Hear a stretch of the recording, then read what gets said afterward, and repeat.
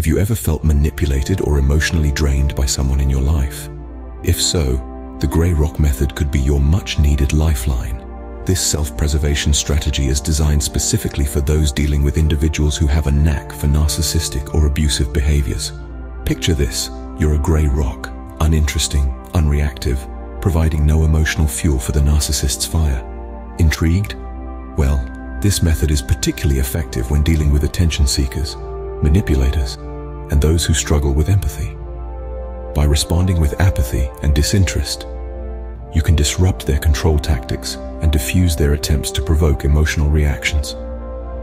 So if you're feeling like you're at the mercy of someone else's manipulative tactics, remember, you have the power to become a grey rock. Now that you have a basic understanding, let's explore the Grey Rock method in more depth. The Grey Rock method is more than just a concept. It's a set of principles that, when applied correctly, can help protect you from emotional manipulation. Let's dive into these principles. The first principle is limiting emotional responses. This means avoiding the expression of anger, sadness, or frustration. Narcissists thrive on these reactions, using them as fuel. By not providing this fuel, you can disrupt their manipulative tactics. Secondly, keeping conversations brief and factual is imperative. The goal is to stick to neutral topics and to avoid engaging in personal discussions or emotional debates.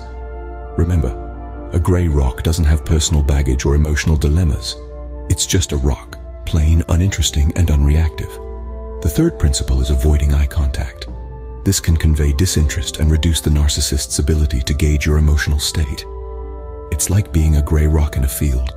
You don't look at the people passing by, you just exist, uninteresting and unremarkable. Next, using neutral body language is key. This involves maintaining a relaxed and non-threatening posture. Avoid fidgeting or showing defensive body language.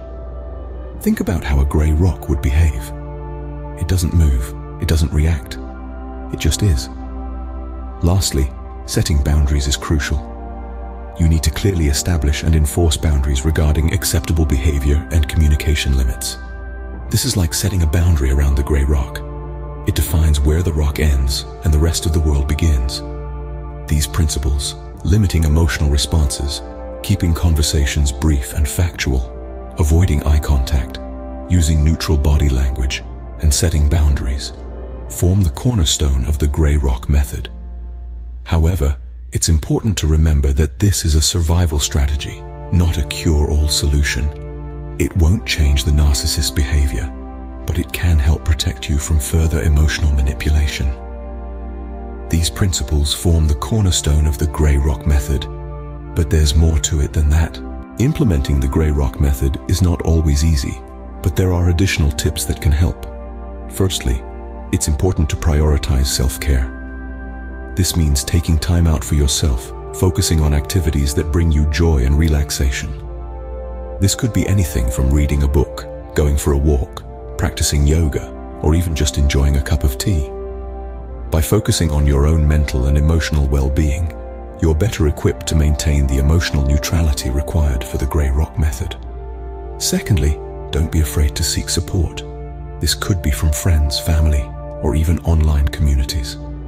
Surrounding yourself with understanding and supportive individuals can provide a sense of solidarity and encouragement. It's okay to lean on others and share your experiences, especially when dealing with a situation as challenging as managing interactions with a narcissist. Lastly, don't hesitate to consider professional help. If implementing the Grey Rock method is causing you significant distress, it might be beneficial to seek guidance from a therapist or counselor.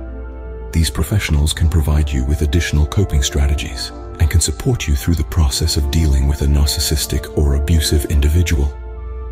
Remember, there's no shame in seeking help. In fact, it's a sign of strength and self-awareness. It's also worth noting that the Grey Rock method is not about winning or changing the narcissist's behavior. It's a survival strategy, a means to protect yourself from further emotional harm and manipulation. The goal is not to outsmart or outmaneuver the narcissist, but to create a safe emotional distance and reduce their impact on your life. In conclusion, while implementing the Grey Rock method can seem daunting, remember that you're not alone. There are resources and supports available to you. And by prioritizing self-care, seeking support, and considering professional help, you can successfully navigate this challenging process. Remember, the Grey Rock Method is a survival strategy, not a means to change the narcissist's behavior. The goal is to protect yourself from further harm and emotional manipulation while you establish a plan for safety and recovery.